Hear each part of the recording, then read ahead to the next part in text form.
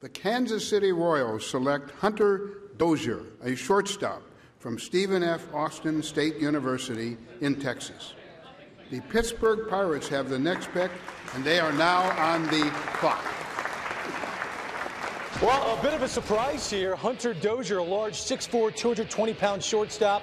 Some scouts think he'll eventually make the transition to third base. It's a surprise if you haven't seen him play. I've watched this kid on video. It reminds me of Troy Tulowitzki.